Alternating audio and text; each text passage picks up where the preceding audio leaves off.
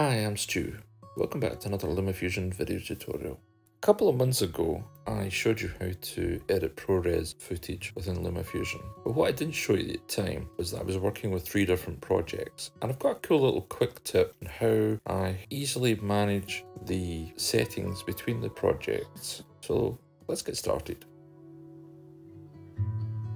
I'm currently working on this ProRes demo, and I've got 3 different project files on the go. I've got the original edit, I've then got the video tutorial edit with, as you can see, my usual iPad, iPhone, coffee cup surround, and then I've got the rough cut, which is effectively a duplicate of the original, but without obviously all the cuts. So I can apply the cuts and then put those into the tutorial. And so that I don't have to jump between the original and the rough cut all the time, I'll show you a little tip for saving yourself some time.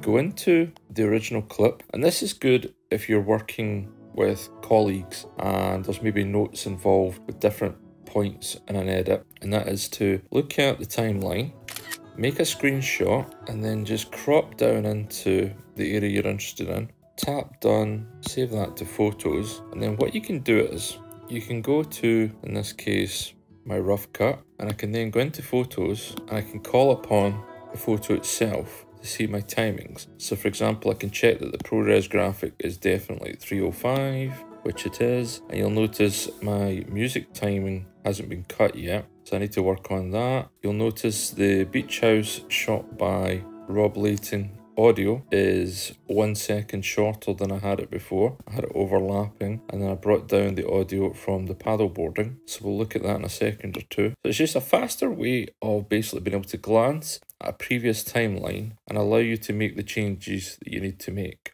Match up cuts and positioning a lot easier than you would do having to jump between different files, and you might not even have the other project file. Just a screenshot is all you really need. So it's just a quick tip for you there.